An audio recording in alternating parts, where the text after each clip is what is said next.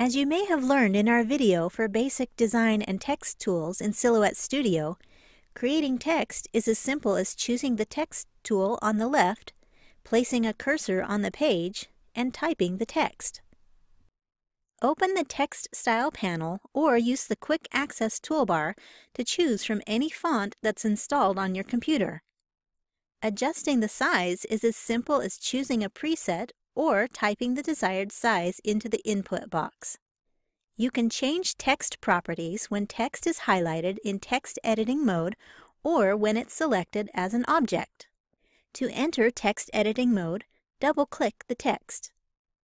If you want to change just a few characters within the text box, you'll need to highlight those while in text edit mode.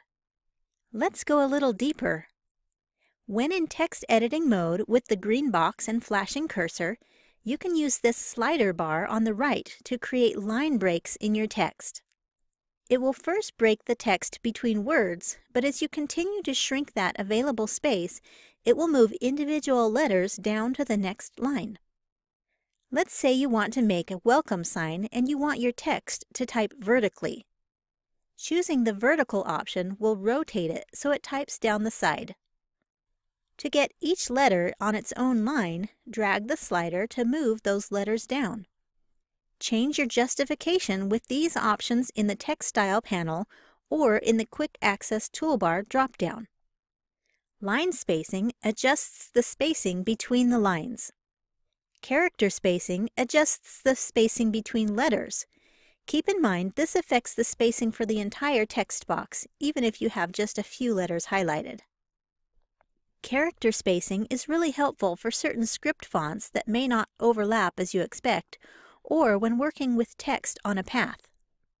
You can find out more about text to path with our video on how to curve text. There are two more parts of the text style panel I should mention. Kerning is on by default, and you can turn it off here. Kerning adjusts the spacing between letters in your font so they look and fit better together. With most fonts, you won't see a difference, so I recommend leaving it on. Bold, italic, underline, and other options will be available depending on the particular font. I've found that most fonts do not have these options and will be grayed out, but if you have a font that you know has extra characteristics available, check here with this drop-down arrow. If you want to create a faux bold, you can use your Offset tool. If you want to force your text into italics, Designer Edition users and higher can go to the Transform panel and use the Shear tab. The ability to edit text as text ends as soon as you ungroup it, use any modify tools on it like welding, or if you convert it to a path. Saving a copy of your text off to the side before making any of these kinds of changes will keep your original text intact. To keep overlapped letters from cutting into each other, you have two choices.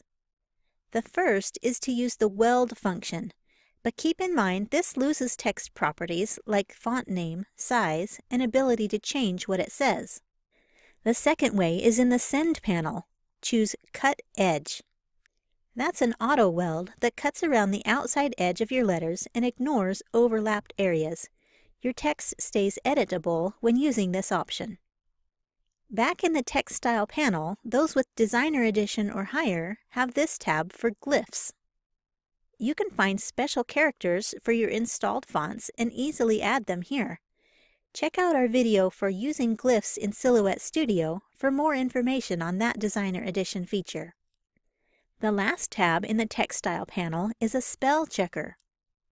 If you have misspelled words on your page, indicated by a little blue underline on those words, you can right-click to see suggestions, go to Spelling to see more suggestions in the Spelling panel, or go straight to the Spelling panel and use the arrows to cycle through flagged words on the page. Highlight the suggestion and click Replace to fix that word. Advanced Options lets you turn off the automatic spell check, select from some alternate dictionaries, and add new words to a custom dictionary. Here's a tip on copying and pasting text. If you copy text from another program, you can paste it into Silhouette Studio, either with or without starting a text cursor first. It doesn't keep the font when copying, so you'll need to adjust that after it's on your work page. One last thing about working with text in Silhouette Studio. If you fill your text with a pattern, the pattern fills each letter at a different scale. To get the pattern to look uniform across the letters, simply weld the text. Just make sure you've got your text the way you want before welding, because you can no longer edit it as text. Well, that should get you well on your way working with text in Silhouette Studio. Thanks for watching.